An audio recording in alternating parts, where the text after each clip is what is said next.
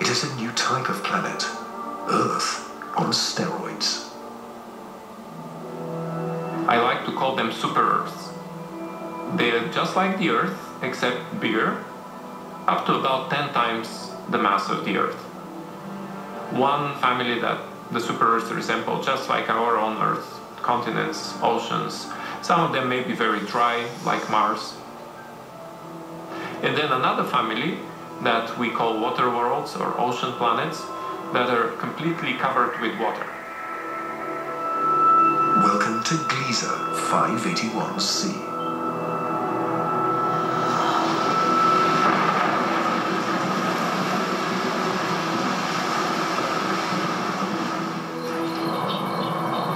This planet was found by Michel Mayor, and it orbits with 2 other planets around a very small star. It is only 20 light years away in the constellation of Libra. It is one of the smallest terrestrial planets found beyond our solar system. But that doesn't mean Gliese 581c is small. It's still a super-Earth with 5 times the mass of our home planet.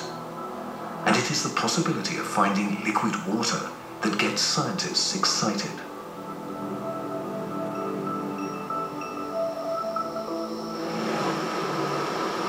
An ocean planet feels like being in the middle of the Pacific Ocean, with no land inside, just water, puffy white clouds, and blue sky above you. The winds on an ocean world are going to be similar to that of the Earth, so it will be a very good place to sail. The weather's absolutely perfect. Every day you get a clear blue sky, and the sun just stays in the same place. Now, how's that for weather prediction? No land anywhere, even far beneath the surface. When you have a large amount of water, then at the bottom of an ocean, you will form very high pressure in excess of 1 million atmospheres. And that pressure will compress the liquid water, that is the ocean, into a state which we call ice 7.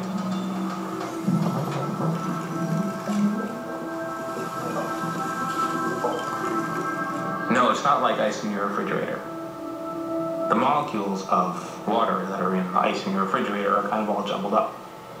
But if you form ice under very high pressure, then the water molecules can become ordered, they can become aligned.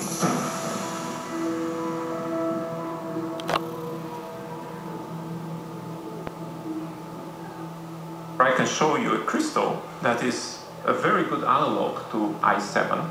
This is halite, also known commonly as rock salt. Ice 7 may exist within our own solar system.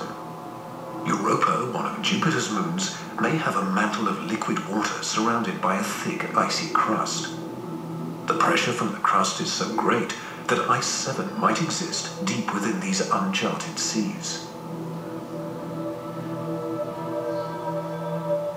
If we scale up and thaw out Europa, it may be a water world similar to Gliese 581c.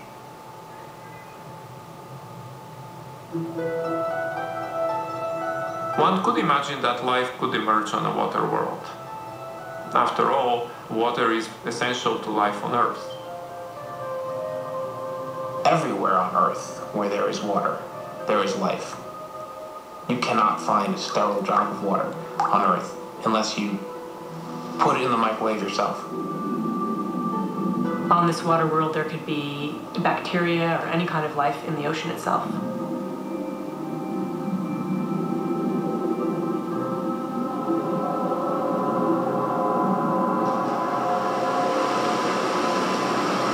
But not all super-Earths are water worlds teeming with life.